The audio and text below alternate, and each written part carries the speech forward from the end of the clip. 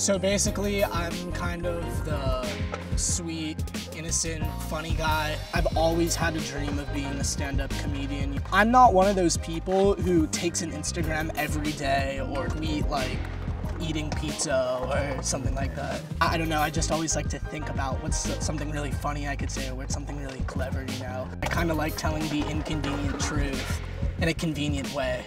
Sometimes when I'm at parties, I have girls venting to me saying, you know, I don't get why guys don't like me. I'm not like most girls. But most girls say I'm not like most girls. So I tweeted that and it got a huge response. I even had girls tweet back at me saying I say that all the time.